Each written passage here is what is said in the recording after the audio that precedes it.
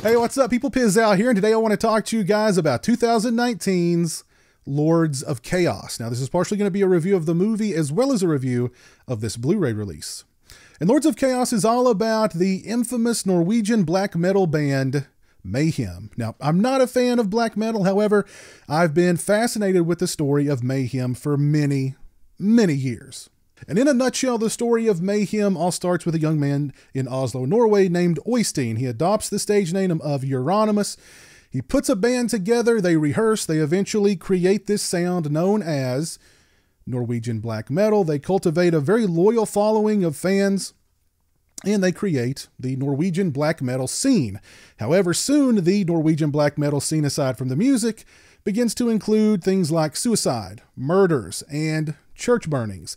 The lead singer of the band committed suicide. Euronymous discovered his body, but instead of calling 911, he ran out, bought a disposable camera, and took pictures of the body. And one of those pictures ended up on one of their album covers. He allegedly ate part of the singer's brain. He crafted necklaces made of skull fragments from the singer and gave them to the band, and they all wore these necklaces made of the singer's skull fragments. They started burning churches because they were anti-Christian and they did not like the way that Christianity had come into Norway and taken over. And eventually there was a power struggle within the band that led the guitarist Varg to murder Euronymous. Varg went to prison for 20-something years. He got released. Now he has his own YouTube channel with hundreds of thousands of subscribers.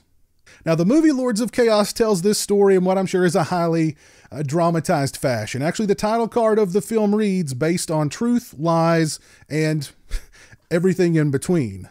Rory Culkin stars in Lords of Chaos as Euronymous, and the movie kind of makes it seem as if Euronymous, who was the leader of this black metal scene and was saying, you know, we need to burn down churches and we need to do all this evil stuff, his heart really wasn't in that. He really just wanted to make really dark, evil music and kind of be a poser, to be perfectly honest. He was the thing that he ostensibly hated the worst, and that is a poser. However, he gets so deeply entrenched in the scene that pretty soon it's impossible for him to claw his way out. All of the performances in Lords of Chaos are pretty good. Rory Culkin gives a great performance.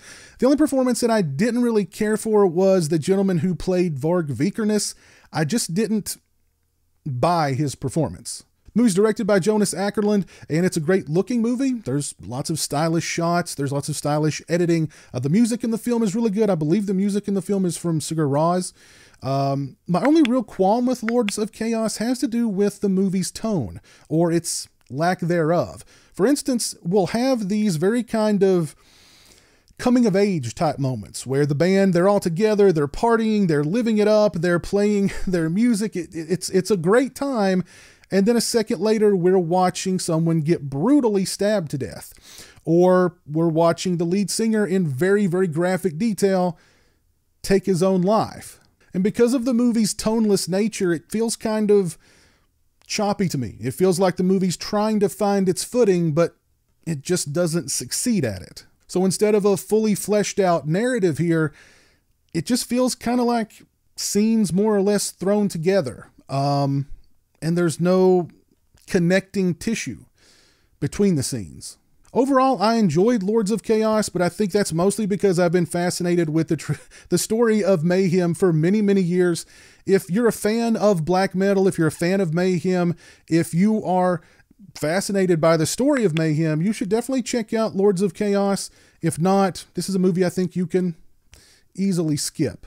Now, as for this Blu-ray release from Unobstructed View, we've got a very nice slipcase here for the film. The words Lords of Chaos are raised. It's got this kind of black matte kind of finish on it that looks really cool, I think. This is a Blu-ray DVD combo pack, and this release is the uncensored Director's Cut limited edition DVD and Blu-ray combo.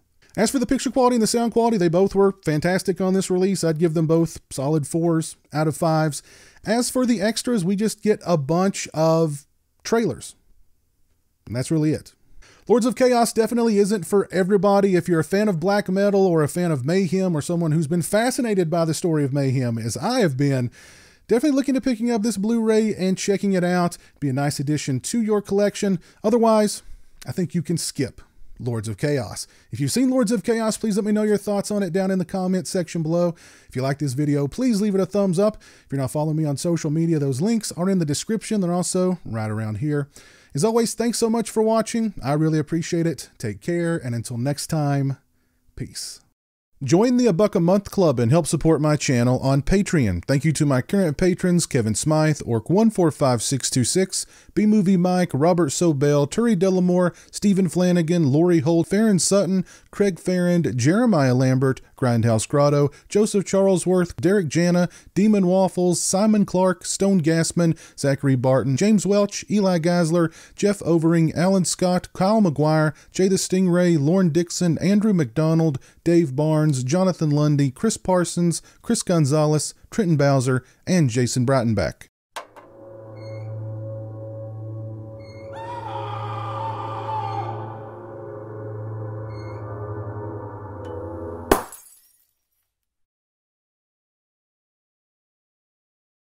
Say hello to the internet, Jeremy.